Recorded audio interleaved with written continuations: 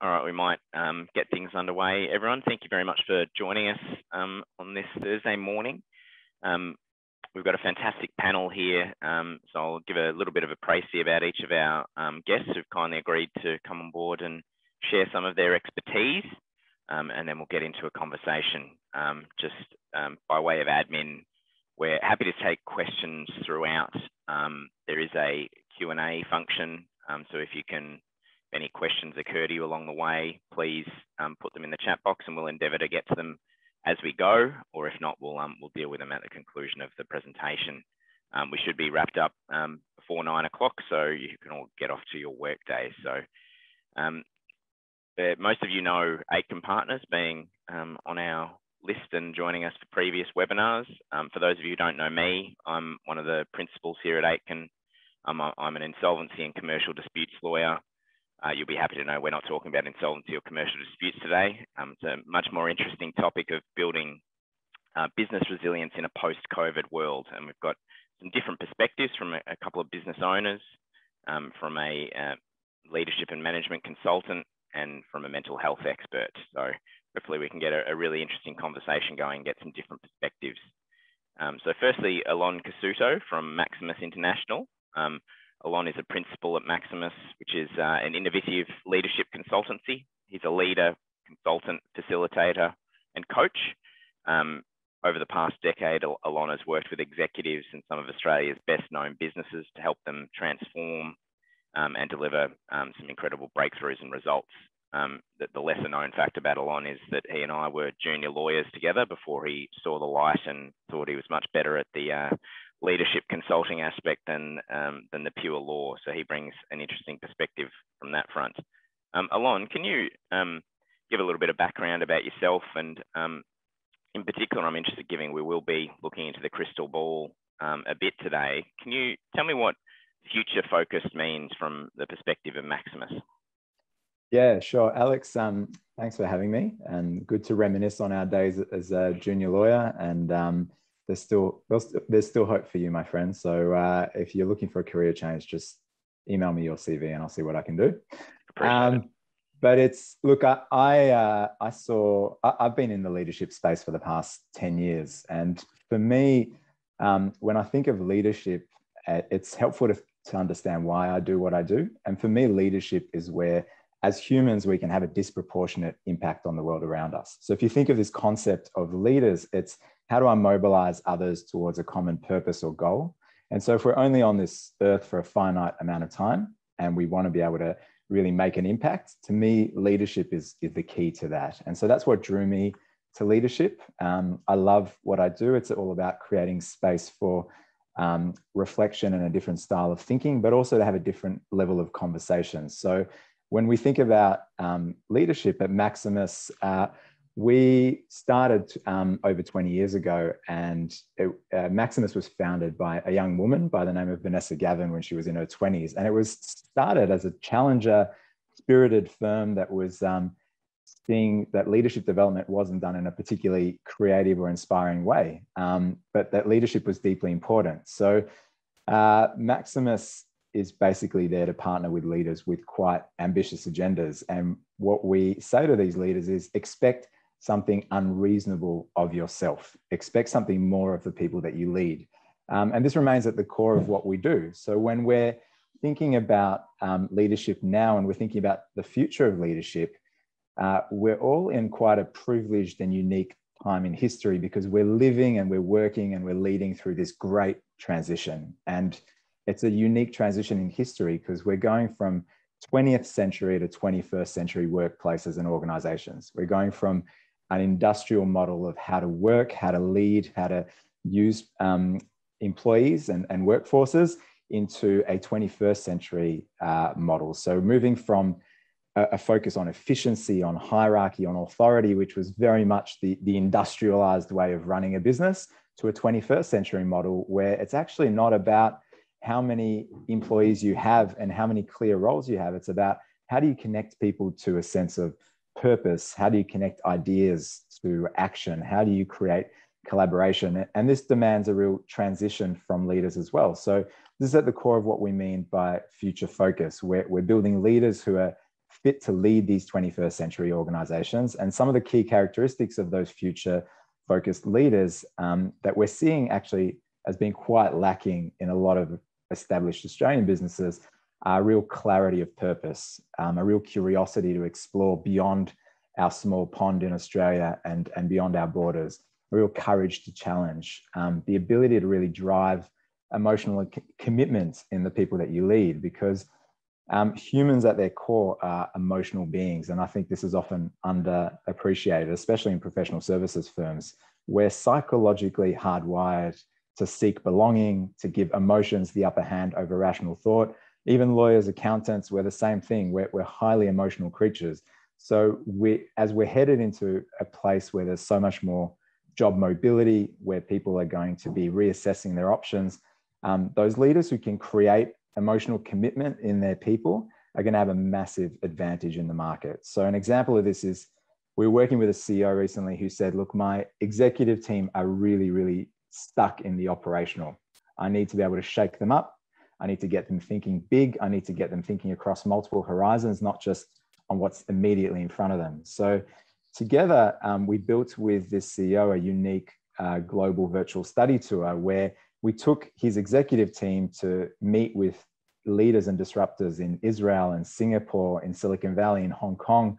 And we created a range of different incredible conversations on relevant industries and future technologies that were going to be directly relevant to his business. So what they got is to see and feel the future. They formed relationships with companies who were on the forefront of artificial intelligence or big data. And so when we think about those relationships, that's what's going to pay dividends in the coming decades. That's what's going to set up businesses to be resilient and future focused. So that's what we mean by future focused leadership. Fantastic. Thank you very much, Lon. There's a few things that we'll touch on in a bit more detail in a moment. I'd also like to introduce Graeme Haas. So Graeme is a solicitor with more than 20 years of experience, but he is also now a lecturer at the Queensland College of Law and runs a mental health in the workplace course, which one of our employees recently did, and Graeme was the facilitator. So today he's here to talk about the importance of dealing with mental health as it applies to the resilience of a business and its owners and its employees, obviously, which is, as we know, a really important perspective to have in any workplace at any time, but particularly so when you're less connected by a common office space. So Graeme, can you firstly tell me a little bit about yourself? How did Solicitor come to where you are now teaching a course on mental health? Thanks very much, Alex, and thanks, Alon. I'll follow on from something that you said there shortly too. Well, yes, I was a solicitor, working full-time, young lawyer, battling away there. And anxiety was a real thing. We never talked about it. 15 years ago when I was working full-time, we never talked about it. It was right about the time Beyond Blue was kicking in nationally. But as a profession, we wouldn't talk about anxiety or depression. We would just drink ourselves into oblivion. We got 4 times the rate of alcoholism as the rest of the community. And that's how we treated it all. And we have these backwards dinosaur approaches to mental health. And we'd say things like, if the kitchen's too hot, get out of the kitchen, take a teaspoon of cement and harden up. When I was a young lawyer, I dealt with it. All these really backwards attitudes to mental health that really said, we don't understand what's going on here. So it came to a point where I did the practice management course and thought, well, do I stay as a lawyer and go and set up for myself? And then this opportunity came up teaching. And I'm not boasting when I say that, unfortunately, I was born to teach. It's not something you brag about at parties or something you say to impress people, but I really love teaching. So when that opportunity came up to teach postgrad law students at the College of Law, I jumped at it. Well, 5 years after I started there, we decided that law students are really battling with mental health issues themselves. We need to do something about this. So we started training postgrad law students in relation to wellbeing, anxiety and depression and substance use issues and that sort of thing. And they loved it. They absolutely thought it was fantastic that somebody was taking the time to start talking to them about these issues. That was 10 years ago. We've trained 20, 30,000 students in relation to mental health since then. So word is getting out there. The stats are telling us that we're as a society and as a profession, we're changing, where the stigma is reducing when it comes to talking about this mental health stuff. The younger generations are much smarter with it and much more able to talk about it. So in recent years, we decided, well, let's get into the profession now. Let's go into law firms and start teaching this mental health first aid course. So that's when I became a mental health first aid instructor. And over the last few years, I've been going into many law firms and running these courses for HR people, running this mental health first aid course for HR people and office managers and lawyers and partners. And they just love it because people are actually taking the time to talk to them about, well, how do I have a conversation with somebody who's having a panic or suffering depression or anxiety or might have a substance use issue? How do I have a conversation with somebody who might be having suicidal ideations? How do I deal with a client or a person who might be having a psychotic episode? And people really love this course. And I think by talking about these issues and reducing the stigma, we are in a much better position to take care of our own mental health. You know, with the physical health, we sort of know what's going on. We sit at a desk all day and our neck gets sore and our back gets sore. So we have to do something to look after ourselves. And it's the same with our mental health. It doesn't look after itself magically. We need to take steps to look after that. And just following on from what Alon was saying before, yes, we are emotional creatures, us humans, even lawyers, and we try to pretend not to be and be very objective and professional wherever we can. But they say lawyers are primarily motivated by fear. If there's no deadline, it doesn't happen. So hopefully we can talk a little bit about some of the battles that people are going through at the moment as a result of COVID and some practical steps that people can take, managers can take and employees can take as well to look after themselves a little bit while they're working remotely and dealing with these issues associated with COVID. So very much looking forward to this discussion. Fantastic. Thank you, Graeme. And while the stigma is certainly reducing and that's fantastic, there's still a lot of work to be done in the legal profession in particular, as well as society at large. So I'm interested to progress that conversation with you. And lastly, thanks to both Reese Pedler and Nick O'Halloran for joining us this morning. Reese and Nick are both partners in Hamilton Morello, which is a sizable accounting practice based in Forest Hill, and the firm we turned to recently for some advice, so we can highly recommend them. Their expertise is slightly different. Reese practices in business advisory services, succession planning, tax structuring advice and the like to clients across Victoria. Nick is a financial planner who works with small to medium-sized business owners and individuals, essentially offering holistic advice to help them achieve their financial goals. So Reese, if I can turn to you first, from a business advisory perspective, how have those services that you offer changed during COVID? What challenges have you faced in actually delivering your key services to clients? Morning, everyone. Yeah, good to be with you this morning. I guess the main change with our services that we've compared to what we normally provide is we've just been a lot more engaged with the clients. So, you know, obviously we're there to give advice and be involved with our clients' businesses. That tends to be a little bit more ad hoc than what it has been in the last 18 months. It's been a very tumultuous time for our clients. And so we've been involved in doing a lot of planning, a lot of work around cash flow. You know, we've been a good sounding board for them to really just, you know, I've got this much cash, this is what I've got available. How are we going to handle the issues that I've got with my suppliers, the tax office and blah, blah, blah. And that's not to mention all of the stuff that's happening with the support packages that have come out from the state government, the federal government, lots, and even councils, local government as well. So yeah, I guess we have been a lot more engaged with the clients, which has been great for us. We're lucky that we've been able to continue working full steam ahead and really just trying to support our clients through a very tumultuous time. Absolutely. Thank you, Reese.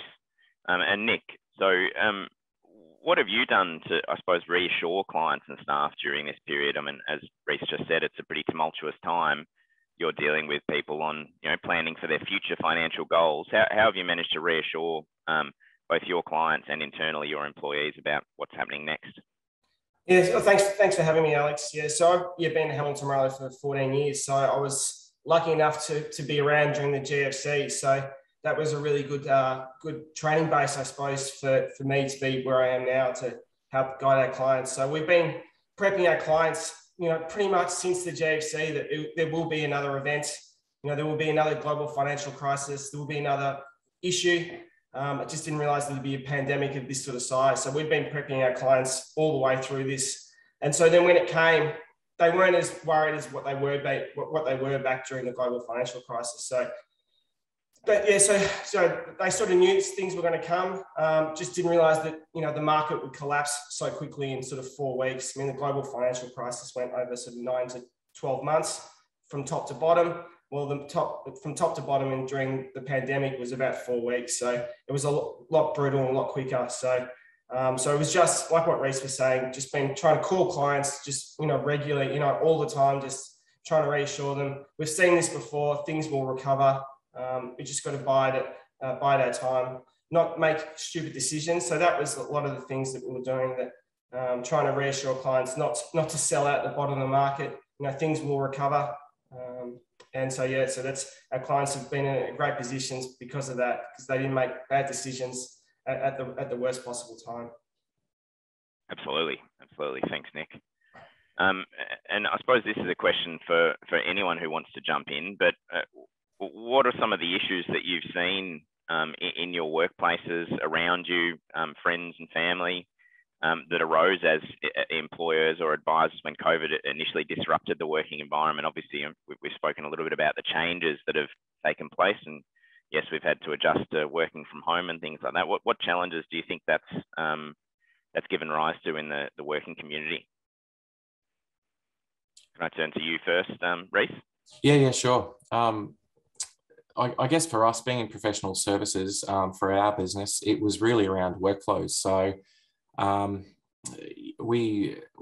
few years ago, we did a project and put in some new software, which turned out to be a very fortunate thing. But predominantly, a lot of our records, the main day-to-day records that we use are still paper-based, or were still paper-based.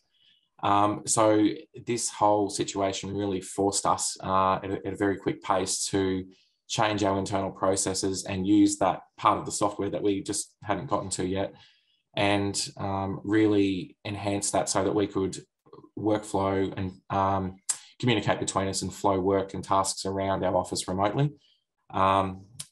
So you would think in this day and age that all practices are digital, but it's not always the case. So that was a real challenge for us, and just upskilling our people and communicating with everyone and getting that going. I think a lot of people would have been in that boat.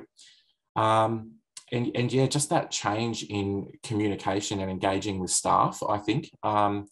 We, as a matter of course, have weekly meetings where we talk about what work we've got in the office and who's doing what, and, is someone overloaded or not doesn't have as much work on.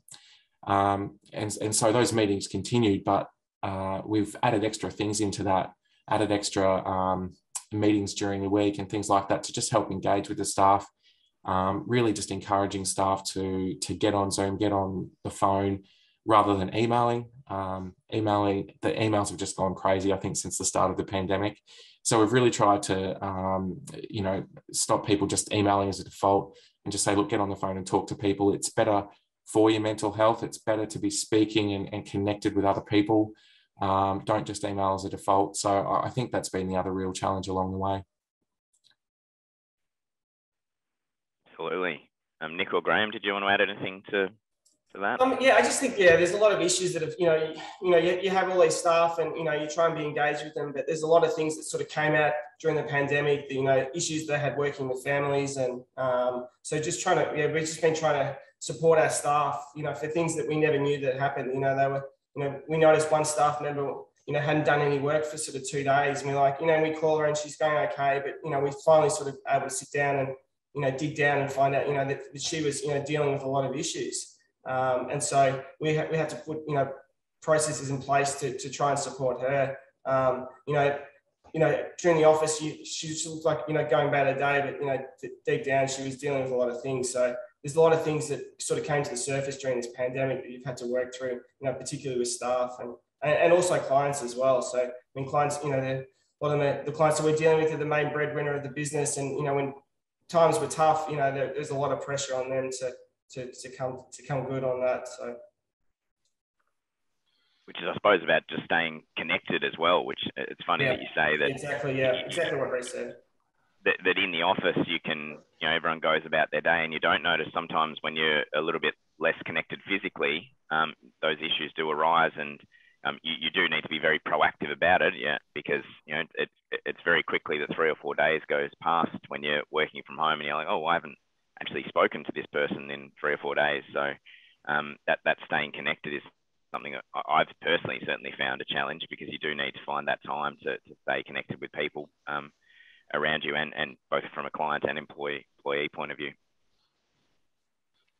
Yeah, I think managers find the remote working really difficult to be able to manage people, just because they lose that contact and lose those communications. And that's probably one of the biggest challenges here, is just trying to remain in touch with everybody. People are feeling really isolated. For some people, it's fantastic. It's a really positive thing, and they've been able to adapt, and it fits in well with them. But everybody's very different, and their own individual circumstances at home are very different. You might have kids, you might have troubles in a relationship. There might be health issues you're dealing with. You might be an extrovert and you really thrive on all of that contact with other people.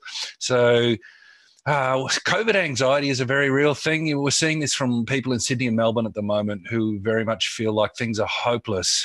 When is this going to end? And there's this frustration, and they're really struggling. So we're dealing with people who have these anxieties associated with COVID on all sorts of levels. For some people, it's just the isolation and the loneliness. Imagine how tough it'd be being at home by yourself. I had a great time last year. I had my partner and I had my cat. I was very happy. Between the two of them, one of them were showing affection and kindness towards me. So the odds were in my favour. But for people by themselves, it must be an incredible challenge. Similarly, people with kids, they are finding this really difficult as well, because it's difficult to be as productive as you are in the workplace. You've got kids coming in all the time and wanting attention. You're also having to play the role of teacher, and probably getting some bad feedback from the kids. My nephew was telling his dad how rubbish a teacher he thought he was, which I thought was a bit brutal. So in addition to having to deal with that, you're getting the criticisms as well. So managing kids can be a challenge. Relationships can be a challenge sometimes, and just getting into different routines. People can feel like it's very difficult to switch off from work. Okay, they'll be checking their emails, working the longer hours. Some folks will be having trouble staying motivated. Some folks have trouble knowing how to prioritize the workload, perhaps because they're not able to have those conversations with people around the office and get that information that they might otherwise. People are feeling lost, as though they don't know how they're going at work. They don't know if they're progressing and they're doing their job okay. They may not be getting that feedback and that validation from the employer and from the people around them that they were getting otherwise. So there's some real challenges out there for people at the moment, and it just needs a bit more extra attention and extra effort from managers to keep an eye on people, as Nick did when he found out that one of his employees was struggling there. But you need to take that extra effort, because you're missing all these visual cues that you might otherwise have in the workplace. So what do we need to do? Well, have those one-on-ones with your staff, just for a chat. It doesn't have to be performance management, but just for a general chat, so they can feel like there's a bit of connection there. Because we know what happens in our Zoom meetings. There's a couple of talkers and they run the show, and everybody sits there quietly and can feel guilty about, the listeners will sit there and pay strong attention, but they feel guilty about talking so much. So have that one-on-one with the people that you're not hearing from. More broadly, what are we seeing in some of the statistics and figures? Well, this year we're doing a national survey on mental health. Haven't done that for 10 years, so we're all very excited about that. Some figures, everybody when this started thought we were going to see suicide rates increase. We haven't seen that. We've seen a drop-off in suicide rates, which is some good news around the country. What we have seen is an increase in people using mental health services and contacting the mental health service lines. We've seen an increase in females self-harming as well. So there's statistics all over the place, and it's really just a matter of prioritising mental health. We can't ignore it anymore, particularly given the anxieties and that people are going through, and the constant change that people are going through. Added to that, the issues that might be happening at home with relationships and with health as well, and being isolated, not being able to go and have your holidays like you used to, not being able to go to Southeast Asia and sit on the beach, not being able to go and visit your friends and family and loved ones and people who might be sick interstate. So there's some absolute challenges there for people. Indeed. To what Graeme was saying, as humans, we have this very strong innate psychological need for boundaries and identities, and they work very strongly in our kind of subconscious. So it's not something we think of, but we actually have a different view of ourselves, of how we are at work, how we are at home, how we are when we're with our friends, how we are when we're on holiday. And at the moment, all of those boundaries are blurred. And that actually causes a lot of confusion and anxiety for us because we don't know where to place ourselves. So our home self has come into work, our work self has come into home. All of that has created a real challenge for how we view ourselves and how we show up. And the other thing we've lost is what's called the third space. The third space was that commute, or that separation between work and home. So whether it was on the train, whether it was in the car, whether it was riding to work or walking to work, that decompression, that space to actually create some both mental but also physical separation has disappeared. And that causes a ton of strain because we go from meeting with client into the kitchen or into the living room and back into a meeting with client with no separation. So that recreating that third space is something that we've been working very purposefully with clients on. How can you force a purposeful, mindful separation, whether that's a walk at the end of the day or at the start of a day, whether it's creating a space where you go and create some alone time, because otherwise there's the cumulative effect and something's got to give. It's unsustainable. So that's just something else to think of. How do you create that separation?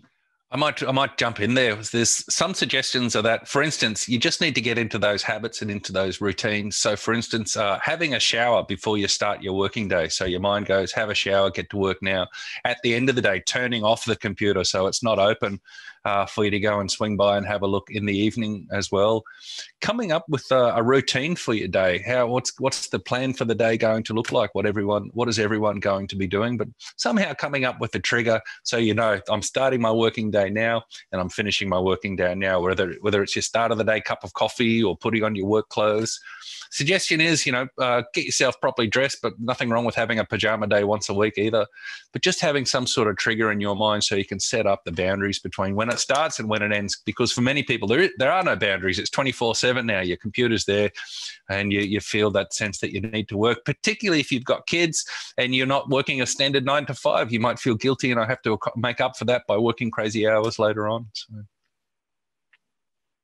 So I suppose rolling on from that, Alon, what's the role of leaders and business owners in I suppose managing this in these difficult times of disconnectedness, a lack of boundaries? What's the role of leaders? Yeah, it's a really good question. There's the primary dynamic, which we've spoken about, this idea of how do you support your staff and how do you connect with them. But then there's also the secondary dynamic of what's happening at a business-wide level. And so we're seeing leaders dealing with a massive amount of challenges. And I'm sure that a lot of the people who are viewing, and I'm sure that Reese and Nick and Graeme can relate as well, beyond business continuity through kind of downturns and lockdowns, and in some instances, we're seeing businesses who are booming and can't actually manage because they've got too many limited resources. So you've got these infinite nuances to how business leaders are coping with what's going on. But there's some mind-blowing recent stats from the Institute for Corporate Productivity, as well as from a bunch of other surveys, like a Microsoft survey that they did on 30,000 of their employees. And they tell this very powerful story of both collapse on the one hand, but also renewal on the other, because this has been a prolonged dynamic. And we're seeing stats like 40% of employees who are looking to change jobs in the next 6 to 12 months. So that's millions and millions and millions of workers around the world who are either quitting or thinking of quitting their jobs because they're dissatisfied. And that's the highest rate they've ever recorded on in the surveys. 60% are saying that they're either surviving or struggling at work. Burnout is at 67%. Lack of advancement opportunities are seen at 48%. So all in combination, this has been termed as languishing. And languishing is this kind of feeling of prolonged exhaustion. So you add to that the fact that 54% of companies are struggling to fill roles, that we've got some serious workforce challenges, like I think that in 2019, we had 60,000 skilled workers visas, whereas in 2021, it's only 4,900. So that's a 90% reduction in skilled labor coming in. So all of that in combination is throwing organizations and leaders into quite a challenge. And one of the underlying root causes we're seeing is that because leaders have been running so hard for the past 18 months, trying to salvage business, trying to salvage their clients. And what that's created is leadership that's in reactive mode, leadership that is, it'd be fair to say, on a macro level has neglected their people over the past 18 months. And on the flip side, for employees or for people within organizations, they've spent the last 12 or 18 months reflecting on what's really important to them. They've been considering, well, what are some of the changes I want to make to who I am, how I show up, where I work, how I add value in this world, my personal, professional life, what are really my priorities. And so a lot of leaders haven't adapted. They're expecting a return to this kind of 2019 model. They're expecting, whether that's a conscious expectation or an unconscious expectation, we're kind of in limbo, we're on hold.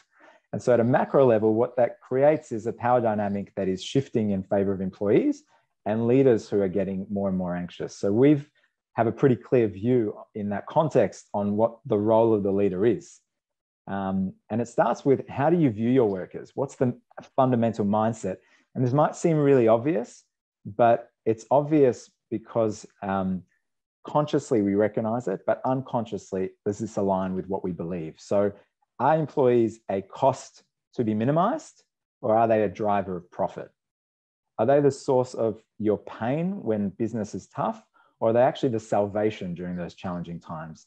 Are we thinking about monthly budgets and how we can reduce costs? So are we thinking 3 to 5 years from now, and what will that talent return in terms of investments and dividends? And obviously, there are real constraints, and we don't want to think about staff retention at the expense of the fundamentals of the business. But when you can nurture staff and when you can create a sense of belonging, these aren't fluffy concepts. These aren't nice to have. They're actually the hard-edged, commercially astute investments in people that mean that you then have a commercial advantage in the long run. So workers are looking for meaning and connection. How active are we being as leaders on this front? Are we just expecting it to happen organically through one-on-ones? Or are we being really purposeful in carving out kind of the habits, practices, spaces for this? So an example for this is at Maximus, we've been surprising employees in lockdown with coffees and croissants just dropped on their doorsteps. We've been surprising them with Uber Eats vouchers. We've been writing personal handwritten letters at the end of every single quarter, commenting on people's specific growth and the impact that we've observed in them that they've had on clients or on the business. So we're celebrating this positive feedback from clients in a company-wide way. And what that leads to is a sense of progress and satisfaction, because you zoom out and over an 18-month period, if you're getting a quarterly report on your progress and the impact you're having, you feel a much greater sense of motivation and belonging to stay the course. So it's about talking to people and having the one-on-ones, but it's also about being really purposeful about fostering this belonging. Now's not the time for surveys. Now's the time for conversations. Now's not the time for emails. You know, as Nick pointed out, now's the time for meaningful interactions and treating employees well, whether they stay or leave as well. Because if you've had someone leave, they may come back. And if they don't, they're going to shape your employer brand in the market. And that's becoming a much more important factor as well. So what I'd say is in combination, as leaders, I think there is a real need to be purposeful and habitual about how we think about creating a sense of progress and belonging amongst our people. That was fantastic. Thank you, Alon. Can I perhaps extend that and turn to Reese and Nick? I mean, what are some of the things that you've tried to do to improve work morale, to maintain that connection with your employees and clients? I know you've touched a little bit on, you know, sometimes it's just about actually making sure you make that contact, but are there other things that you're doing as business owners to improve that connection and maintain, I suppose, that morale that you want around the workplace? Yeah, I'll jump in here a little bit, but before I answer that question, I'm just going to go back to a couple of points that Alon made, Alex. Absolutely. Yeah, look, just along with your comments in relation to the labour force and your employees, that is a really big issue. It's probably one of the key issues that I talk about with clients at the moment. Labour has become, finding resources and employees has become a real challenge for businesses, and every industry. It's not one specific area or type of business that are struggling with this. There is a shortage of labour out there. I don't have a solution for how to fix it. The solution is probably, you know, when we're going to be past this, you know, situation. But if you are having labour issues within your business, don't feel that you're alone. You know, that there is a lot of people out there that can't find labour, and that means they have to really be very careful with the resources that they've got within their businesses. So I just wanted to make that comment. But in terms of other ways that we help connect with the staff, we've done a few things a little bit similar to what Alon had mentioned. So one of our business partners is very crafty, and actually what she did last year, she made, what would it have been, Nick, maybe 55 care packages for every one of our staff and partners. So that was just a really special thing that she put together. It had lots of, it was a little box of, you know, I don't even know, I think the guys and the girls were slightly different. You know, there's some chocolates and chips and, you know, hand soap and things like that, you know, our names and a little card and different things like that. So that was one really special thing that that one of our business partners put together. But other things we've done, you know, we try and do the virtual Friday drinks every so often. We've done a couple of trivia sessions, which Nick's put together. We've actually just started doing something a little bit different with a couple of our teams, and we call it, let me just check, it's called the Hump Day Huddle. So Wednesday midday, we just have a chat. We just book a Zoom meeting and just to get together. It's a small targeted meeting, so it's about 8 people. So, you know, you're not trying to deal with a Zoom meeting of 50 people or anything like that. It's small and everyone can engage. And we just have a chat about what's going on with everyone's day and, you know, what's happened on the weekend and all those sorts of things. And I think it's just a nice way to stay connected. Yeah, we try not to talk about work the entire time. So I think that's what's trying to talk about, you know, what the family's up to, what their kids are up to, you know, try and bring it back to what we talk about back at the water cooler back in the office. So I think, yeah, what Reece said is the smaller groups. You know, we've done drinks with, you know, all 55 of us, and someone mentioned it before, you know, you have 2 or 3 dominate the conversation, but when you bring it down to a smaller number, you know, 4 or 5 or 8, you can really, you know, it's a lot more engaging. People open up a bit more. So that's what we've been doing. Absolutely. Just a couple, because I do this day in, day out. So a couple of tricks which might be helpful in not getting a certain group to dominate the conversation. I love the handing around the conch or the microphone.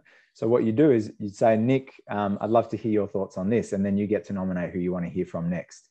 And that way, until you rotate through everyone, including those who may not want to normally speak up, and you normalize this idea that everyone's voices are heard. That's one kind of tip in meetings. The other one is using breakout rooms. So I don't know if you use these in your meetings, but we love them. In Zoom and in Microsoft Teams, you got the functionality to take a group of 20 or 30 and break them down into small groups of 2 or 3 or 4. And suddenly a whole new batch of people are speaking up and connecting with one another. And then you bring them back into the main room and you might go over an overview of what was discussed in different groups. So just a few tips and techniques on how you can get people talking who might not normally in a virtual context. And the other thing is when you're connecting on the one-on-ones, if there's someone who you know is naturally less talkative, it's actually giving them a topic to report back on. So they have a chance to prepare, they have a chance to consider something, they have a chance to provide an insight. So whether it's a good experience with a client that happened recently, whether it's a good insight into, you know, a particular technical topic that you want to talk through, or whether it's just something interesting, you know, that's happened in their lives that would be worthwhile sharing. It's giving them that early prompt and time to prepare. So if there's someone who is conscientious or risk averse, they can show up the way that they want to. Absolutely. Really good suggestions. Sorry, Alex. It's just so important for people to be heard in those meetings. And what you're saying about the breakout rooms is fantastic, so people can have their say and have those connections with others, because the group dynamic is so different to what you get when you're one-on-one or one-on-two. So I think it's just so important for us to try and, have those conversations with people, make sure they're not stuck at home by themselves, dialing into group meetings and not really having much to say. As managers, are you taking that time each week to have a one-on-one or a meeting with a couple of people? And that sort of, we should, sorry, Anthony, you asked us a question a little while ago and we put that on the back burner, but I was about to jump into that, Graeme, but if you want to, Yep. It sort of flows into that, doesn't it? So the question is, what are some of the critical questions you can ask employees to help uncover mental health issues without them feeling vulnerable? Well, feeling vulnerable is probably part of it. That's not a bad thing. We've got to be comfortable with vulnerable. We shouldn't be trying to be too stoic. And because guess what? We're all human beings. We're going to have good days and we're going to have bad days. So vulnerable is something we should really lean into. But to get your staff talking about these issues, well, there's two angles. It might be a performance management issue. If it's affecting performance, then you come at it from a performance management issue and deal with that, because people may not want to talk about their mental health issues or their struggles, and they may not, they may feel threatened or defensive about opening up to that. And there's no obligation on people to disclose those health issues. Okay. So it might just be a performance management issue and you deal with it on that basis. But what we really would like people to do is to be keeping an eye out for each other, not from that performance management perspective, but because we give a damn about each other and because we care about our co-workers and our friends and our family, and we just keep an eye out for them. So the starting point is good relationships. Don't expect people to open up to you and talk to you if you don't have that relationship of trust. If they think that you're going to breach their privacy, talk to other people, judge them, if it's going to affect them in the workplace, because that's the culture of the workplace, not to talk about mental health stuff or to judge people, then they're not going to open up. But if you've got the right culture there in the workplace, if you've got managers, it starts with management. If you've got management willing to be vulnerable and talk about their own issues and their own struggles and make sure there are resources available for people, well, that sets the tone throughout the rest of the firm or organisation that, yep, we can talk about this stuff.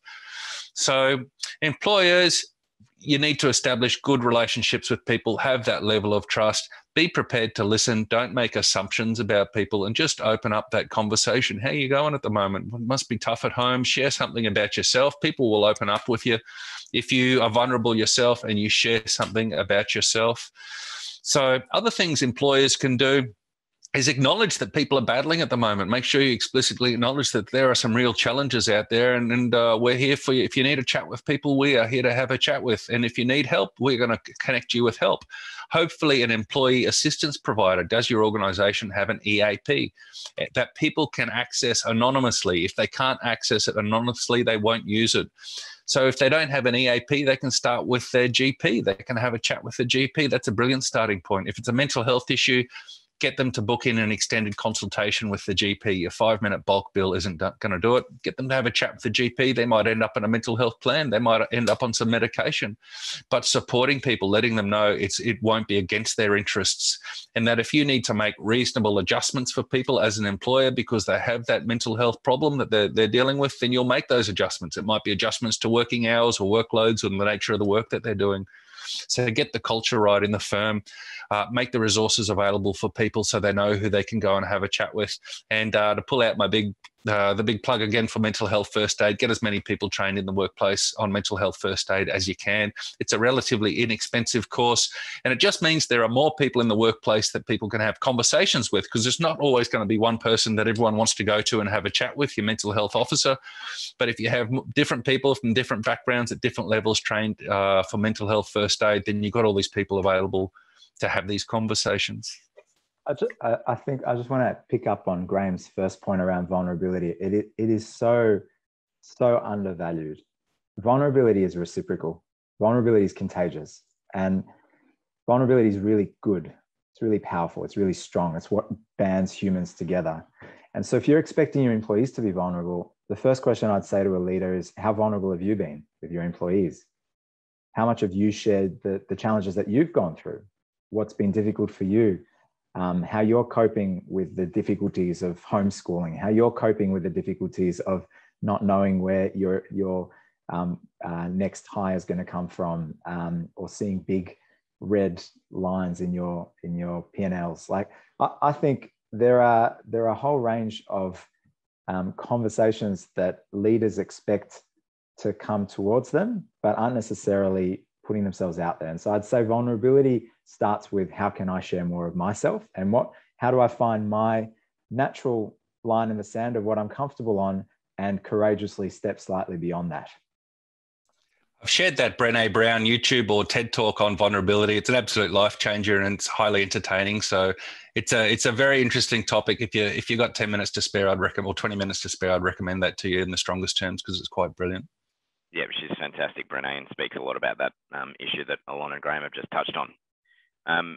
Alon, can I ask you, so we've talked a lot about the maintaining connection, caring for your employees and clients as well.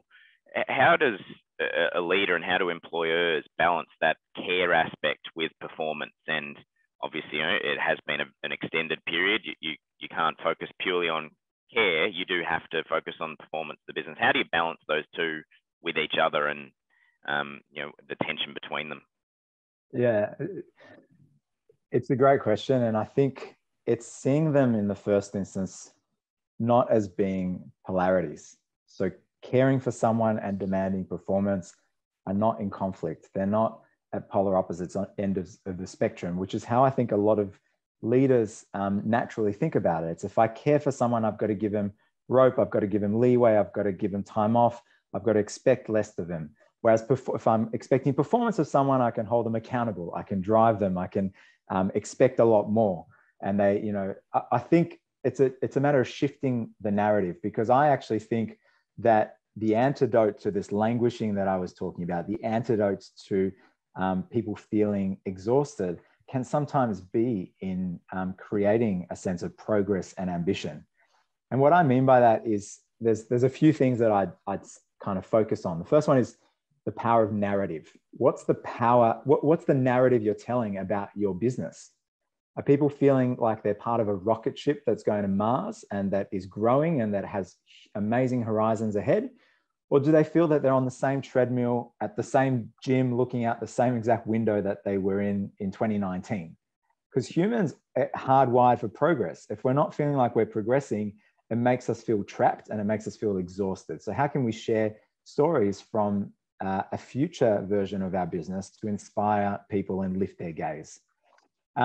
The second one is a sense of purpose and retaining talent through the right signals that they've got a career pathway, but they've also got an impact on the world around them. So how can you connect them to a sense of purpose and progress?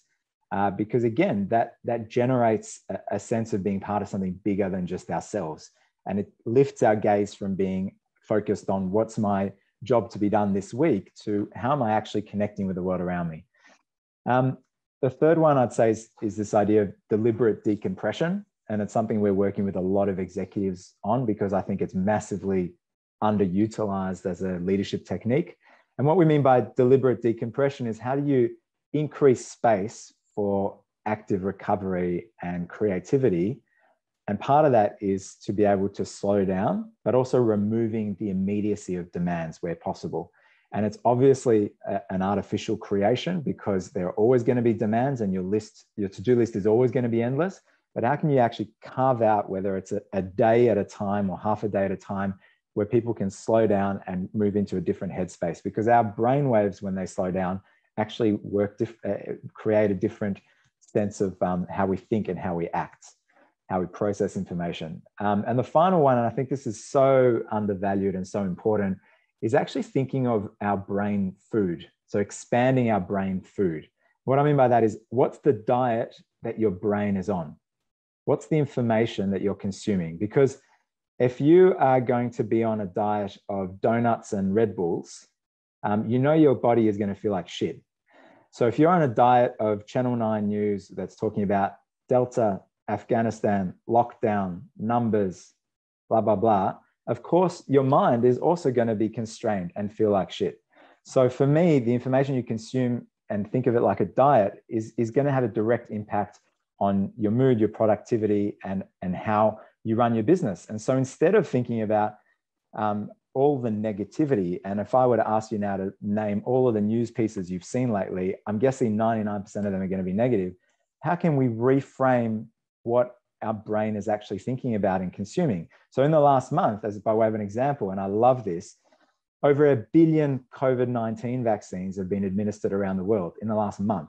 That's more than 30 million a day. That's almost a third of humanity that's now been reached. So by the end of this year, we're going to have dosed half the people on Earth. So that's the single most extraordinary public health achievement in our species history ever. The vaccines have been unbelievably effective. So less than 1 in 25,000 of fully vaccinated people are ending up in hospital, and only 1 in 100,000 have died. So in terms of the achievement of the human race in the past few months, it's extraordinary. And that narrative is not being told, certainly not being told enough. So how can you be really purposeful about your brain food? Because that's going to impact not just your mindset, but the mindset of the people in your organization, and ultimately your productivity and your success. Thanks for that, Alon. That was brilliant. We've probably got about 6 or 7 minutes until 9. I do want to ask a question to each of you. I might turn to Reece first, but we've spoken a lot about the challenges that we've faced over the past 12 or 18 months. Can I turn to sort of a future-looking question? And what do you think the keys are to building this strong and resilient business in the much spoken about COVID normal that we're expecting? I'm not sure when, but sometime. At some stage. So we've got to break this question down a bit before we really get into it. And you need to look at the what, the why, and the how of this question. So the first is the what. What is a resilient business? There's lots of different ways to describe a resilient business, and every business is different. But I think when you break it down, you can really say a resilient business is one that can absorb stress, recover critical functionality, and be successful in altered circumstances. So I think that's what it is. And the next question is, why do you want that for your business? Obviously, there's a selfish aspect to that, and at least for the business owner, which is, businesses are more valuable if they're resilient. If it's not something that's related directly to the owner, and the business has got good policies and procedures with a diverse customer base, things like that, there's a selfish aspect which makes the business goodwill more valuable. So that's one thing. But it also goes back to things that we've talked about earlier today. Along some of the points you made about, how you value your staff and all of those sorts of things, and the non-financial things where you're providing jobs, you're providing a service or a product that's useful to the community. All those sorts of things come into that. So that's kind of the why part. And the next part is how. There's 3 key things I think you really need for a resilient business, and that is you need to have a plan. That plan consists of your mission, your statement, your values, and your strategy of how you're going to execute that. At the moment, the key thing I've been talking to clients about is a disaster management plan and how they're going to use that plan to recover. So that's at a very high level, that's the first key thing, I think. The next thing is that you have to remain adaptable and you have to be open to change. So obviously this situation has created lots of different changes in all different kinds of industries. And that it's caused people to look at the way they offer their products and what products they offer, and really look at what's going on in the industries and how can I deliver new products to customers when, if for example, I can't trade or my old products aren't selling for whatever reason due to government restrictions or something else that's happening in the industry that's due to COVID. So I think you really have to be adaptable, look at what's happening in your industry. Are people moving more online? Have they developed a new way of delivering products? And I think the third key thing is you need to look at the key parts of your organisation and engage with them all. those being customers, suppliers, employees. So we've talked about employees a lot today, but one thing we haven't really talked too much about is customers. And this is a really key point for that's going to affect different businesses in different ways. Small business is obviously very different to large business, and the types of businesses themselves, so professional services versus manufacturing versus other kinds of businesses. So I'll speak mainly to small businesses because I know we're pushed for time, but for small businesses, it really is around engaging with the customers. So I know just personal experience that I've seen with some of my clients and friends and things like that. You know, you can talk about all of the high level things around having plans and disaster management plans and business strategies, etc. But a lot of the time it comes down to, is my product selling? Are my customers buying it? And do I want to do something different?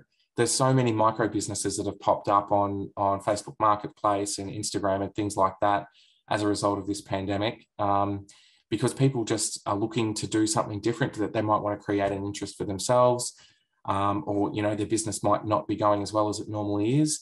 So, you know, there's people have done things in different ways and tried to expand their horizons a bit. And I think that's one thing that's common to business of all sizes, is that really you need to make sure you're engaging with your customers and look to expand your horizons, whether that is diversifying your product offerings. It might be having products or introducing new products that are complementary to your existing products. Talk to your customers, get feedback from them. What do they want? Is there something that might be easy for you to add to your existing lines or your manufacturing business that your existing customers want? Tap into that customer base and really engage with them to find out if there is something that you can do to expand your business. Absolutely. Thanks, Reece. I do know that it's 9 o'clock. I don't want to cut off the conversation, but if there are people who need to jump off, obviously feel welcome to do so. I'll circulate all of our panelists' contact details and some of the things we've shared, like the YouTube video of Brené Brown, by email after this, but I won't cut off the conversation. So if everyone's willing to hang around for another few minutes, I'd be interested to get on everyone's thoughts on this question and sort of expanding on what Reece has just said.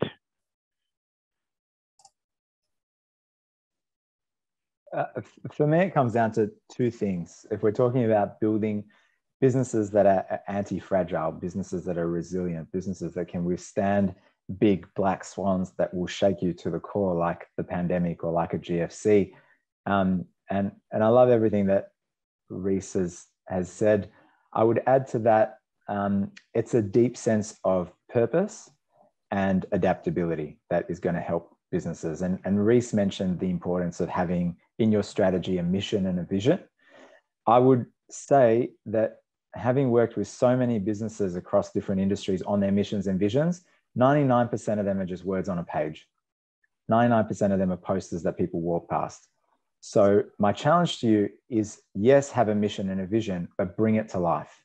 Make it something that is deeply rooted in the DNA of your organization, that is spoken about, that is lived and breathed, that is stress tested against what you're experiencing. So there's one of my favorite books, and another recommendation you can add to the list, Alex, is Man's Search for Meaning by Viktor Frankl, who was both a Holocaust survivor, but also a psychoanalyst. And what Viktor Frankl studied was, he wrote a book called Man's Search for Meaning, which was all about purpose. And what he said was, when we have a why, we can bear almost any how. So when we have a purpose to live for, we can withstand great challenges and incredible strains on us. And I think that applies for individuals and for businesses. When businesses have a deep root and a deep sense of purpose, they can achieve disproportionate outcomes even under stress and strain. And the other one is around adaptability. And adaptability comes from letting go of control. And when businesses have really strong control mechanisms, when businesses are really clear on the hierarchy, the line of command, on the demands of how you use your time and how you make decisions, that makes you fragile. when businesses let go of that control, it actually it unleashes human creativity, ingenuity, potential, and it makes you anti-fragile. And it doesn't mean everyone's running around doing what they want. It means that you're relying on purpose and emotional commitment to drive outcomes rather than on authority and rather than on rules. So that would be my 2 points. Thanks, Alon. Graeme or Nick, did you have anything to add from a business resilience point of view? I think just being diverse, having a diverse client base, diverse staff. I mean, I always thought we had to specialise in a particular sector, you know, as an accounting and financial planning firm. But what this last 18 months has really shown is that having a diverse client base is really held us, Hamilton Morello, in good stead. And a lot of our clients have been the same, having diverse products, exactly what Reece said. And then also diverse staff, having from different backgrounds, you know, different ages, genders, nationalities. I mean, that's been a great thing for our business and a lot of businesses. Everyone brings different skill sets, different history, and I think that's the way forward for a lot of businesses. So that's all I have to say. Thanks. And following on from what Alon was saying previously, you know, some take the attitude of clients come first in the business, but the suggestion is employees should come first. You look after your employees and they're going to look after your clients. And that diversity, I mean, it's a time of change, so many challenges ahead, but the younger generations are fantastic at that. That's part of their DNA. Technology is their thing. They're great with it. So really looking to the younger generations, and their understanding of technology can be a step forward as well. But also not being too hard on ourselves. We're going through incredible times. We'll be talking about this for decades to come. So there's a lot we're learning. There's going to be mistakes along the way. People are going to have bad days. We're all going to have our bad days at work. I think we should all have a green light to have one shocker of a day at work every year where we're just intolerable. So people are going to have bad days dealing with stresses. We don't know what's happening with them outside of work or what's happening with their lives, but hopefully just using it as a trigger to improve those relations with your staff and really forming some good, strong relationships based upon trust and understanding, and people being comfortable putting their hand up and saying, I'm not okay, I might need some help here. Absolutely, Graeme, and I second Alon's comment that maybe one a year is a bit skinny. I might need one a week or so, but no. That was really fantastic, guys. I mean, we've gone a little bit over time, and I think we could probably talk for another hour, to be honest. It was really stimulating conversation, so really appreciate all of your time. Appreciate all of our clients, friends, and contacts joining us this morning. So thank you very much, and hopefully you got as much out of that as I certainly did. So thank you all. We will circulate some details of our panelists and some further things. So watch out for that in your emails today. And otherwise, thank you very much and have a fantastic day.